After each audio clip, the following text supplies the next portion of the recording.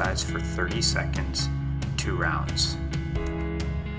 Your 5-minute dynamic warm-up is going to begin with marching in place for 30 seconds. Notice that my knees are above my belly button and I'm swinging my opposite arm. So when my right knee comes up, I'm swinging my left arm. When my left knee comes up, I'm swinging my right arm. I'm keeping that in opposition throughout the movement. You want to work on building a nice, consistent pace. Exercise number 2 is going to be slightly more intense as you turn it into a jog in place. Make sure you're on the balls of your feet, keeping this very low impact. You're feeling your breathing rate and your heart rate going up just slightly. Make sure you get your arms involved by swinging them as much as you can.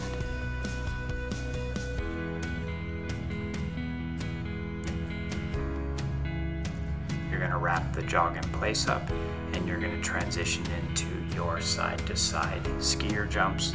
Notice my feet are relatively close together. I have a slight bend in my knees.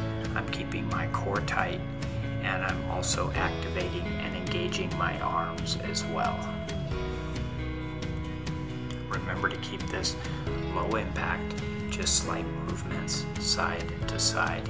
Get that breathing rate and heart rate up. And now you're going to step back into a lunge. As you step back into the lunge, you want to lift your arms up nice and high, pulling through your chest and opening up your abdomen as well. Notice I'm dropping my lunge pretty low to the ground, bringing that knee just an inch or 2 off the ground. Work on your balance here. Look straight ahead. Keep your back nice and straight. Get a good pull through your pecs and your chest.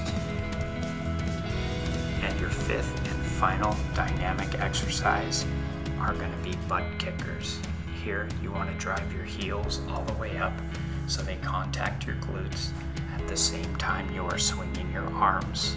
This is going to get your heart rate up a little bit higher as you're moving your legs up higher off the ground. Keep it low impact, but make sure you get a good breathing rate and your heart rate is starting to build up consistently. Now we're going to start into round 2. Notice that I'm marching in place a lot faster here. I want you to pick up the pace. You can actually turn these into little high knee runners if you're feeling good and warmed up. Remember, choose your intensity and choose your impact here for the warm-up.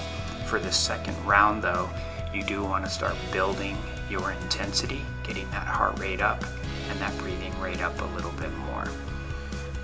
Get ready to transition into now jogging in place for 30 seconds.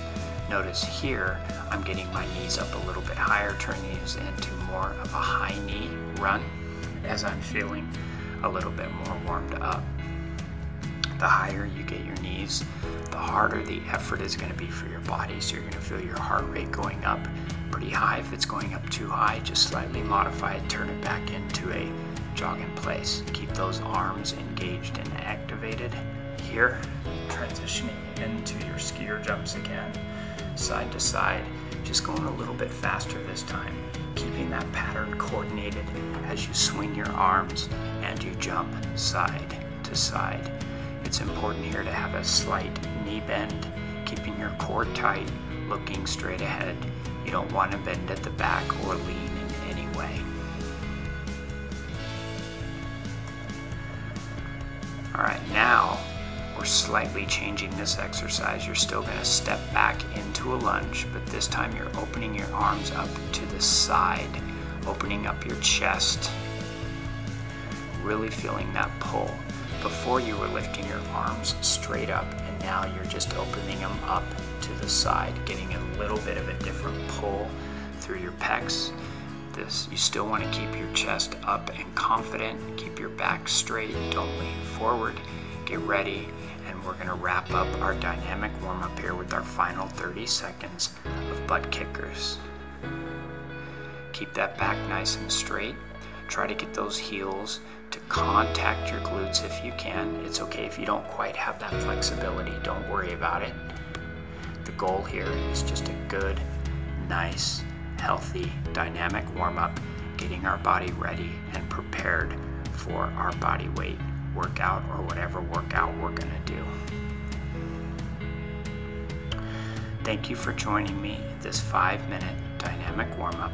Your body is now ready and prepared for a good full body workout.